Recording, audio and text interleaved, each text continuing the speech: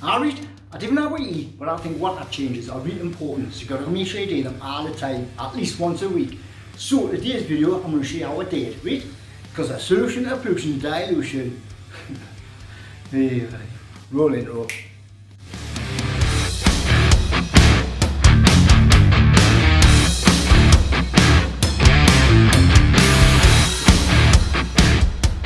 Escaper, and once again, what my adventure is not escaping. It seems like ages since I've been on camera because the last couple of videos have been cinematic, so it just seems mad. But anyways, good to be back, and what I'm going to do today is I'm going to be doing a water change on the Juwel 240.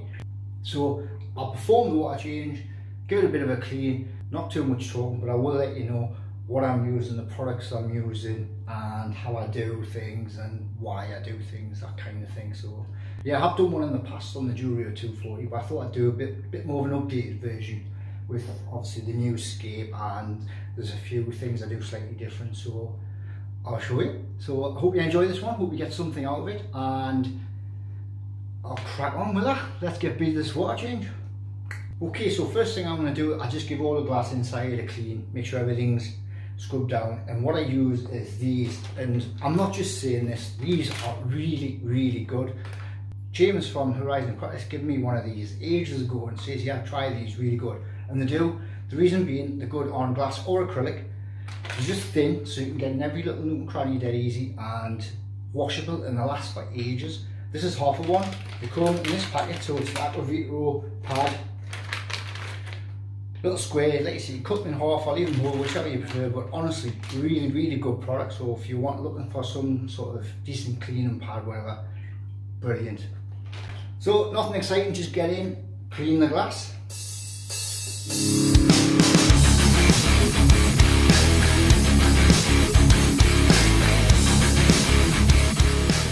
Filters off, seachem skimmer, I'll just take out. I'm not going to clean the impeller, I done the impeller just the other week, so there's no need to do that. But the rest is basically, I take it in my sink. What I'll do, this here, hopefully you can see, if you've got one of these at home, you probably know, but these just click off, and there's a tiny little pad in there, sponge pad, click off dead easy. Yeah, so just be careful when you take it, because sometimes if you've got shrimp, you'll have some shrimp in there. So just be careful, they don't go down the sink. So I'm going to take this to the sink, give it a good clean, put it back, and that's that done. I'll put this back in later on. So you should do this last. I'm not going to do everything in depth, like I say, that just comes off, clean the sponge, and I'll be putting that back in later on. So the filters are off. Next one I'm going to do is just give it a bit tidy up, have a look, see if there's anything needs doing. I am having a bit of an issue with thread algae, I think it's thread algae, string algae, within the moss and the bulbitis. With the toothbrush, I try and physically remove as much as possible. Another remedy for that, which I'm trying, I've took, the light duration is only around 5 hours now, so I've reduced that. Hopefully it'll calm down with that algae. Not too worried about it, I'll get rid of it eventually. So yeah, crack on with that. Yeah, so like I say, a lot of algae in there, so I just try and physically remove, twist it off. It's a bit tricky, like, but tedious, but I'll get on top of it eventually. See bits flying off, but we'll obviously get them if we can. Heat algae, can't stand it. Yeah, just lightly brush the leaves, get as much off as you can physically.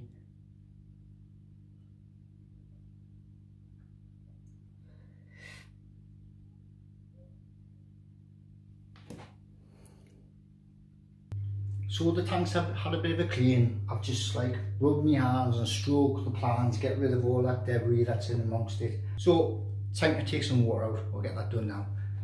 Okay, so taking the water out, really easy. We've got some hosing. This is 16mm hosing, which attaches to the inlet of the water filter, which I'm not using because I've got glassware in. Excuse me. So I'll just hook that in. And basically I've got this hosing running at the minute to my bath, so it just runs in the bath, or it is best to obviously use the water, and there's lots of nutrients in the water for you, like say your house plants, your pot plants, your plants outside, but I've only got a little yard, nothing in there at the moment. So we'll do that, get this water down. So yeah, so that's the main one. The water's going to siphon out, and while it's doing that, I'll just get a smaller hose and a bucket, and I'm just going to take a bit of the debris out as well, because I have disturbed a lot of muck and poop and everything floating around the tank, so I want to get that out. So again, I'll just crack on.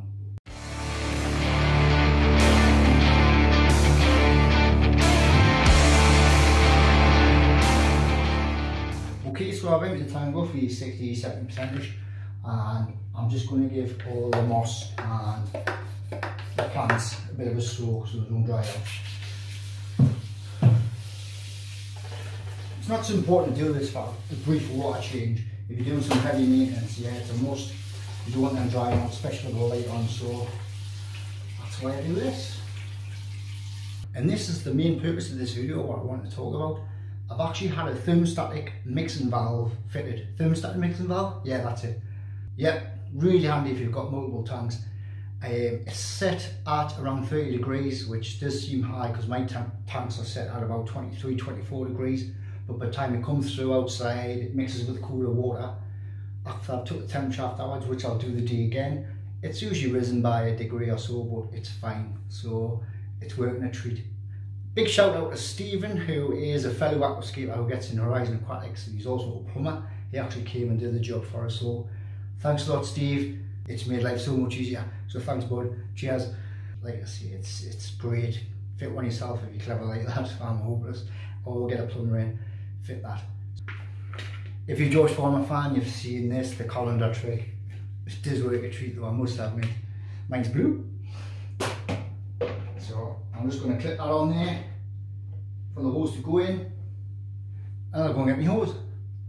So I've got the hose. Always good to have the stop valve on, stop water getting everywhere, so you can switch it on and off. Much easier. That's what I prefer to use. So basically I'm going to stick this in the tank, let it go. So excuse the noise, but the water, it isn't treated, so good old seachem prime. Used this stuff for years and years and years, pretty much since I started the hobby. So really good conditioner, highly concentrated, lasts forever. Tons and tons of people use prime, so great product.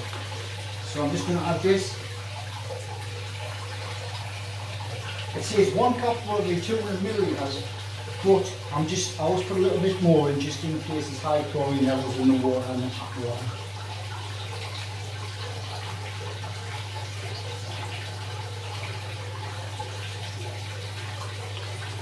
That's seachem priming.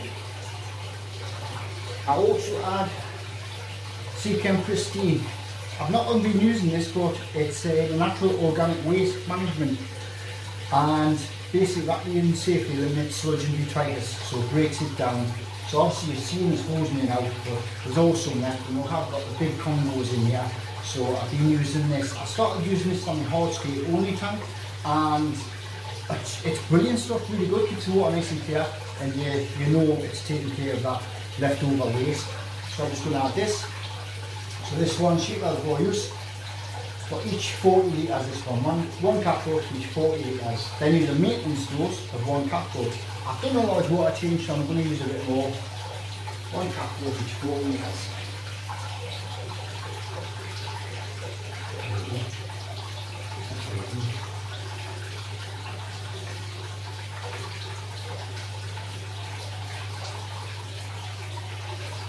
So there you go, there's 2 water conditioned products I use from seachem. Highly recommend, really good. This isn't essential, isn't a must, but I found it really good, so I started using it. Seachem prime, that is essential. If your water's not treated, or if you're not using all the water, you must treat the water. So temperature wise, like we're saying, great, nice cool water. Going in there, fish are happy, everyone's hunky dory.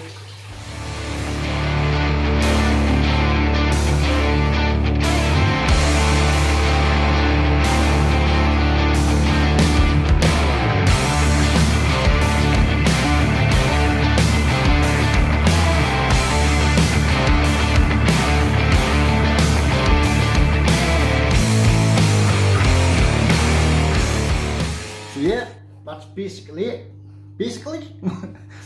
That's basically it, how I do my water changes and a little bit of maintenance on the Juwel 240. Hope you're getting some little tips from it. One thing I haven't done is feed the plants yet, but that'll be a future video.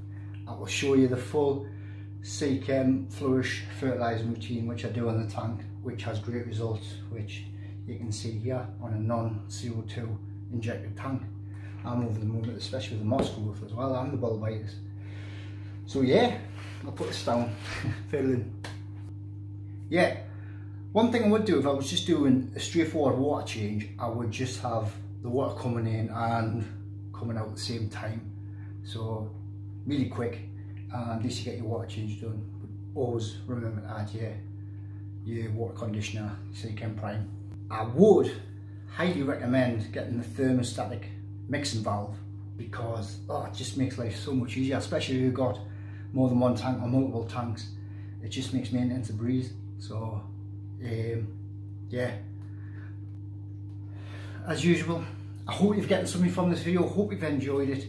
If you have, give us a big like, really helps out, and if you haven't done so already, please hit that subscribe button. So that's a wrap for this one. Thanks for watching, see you later.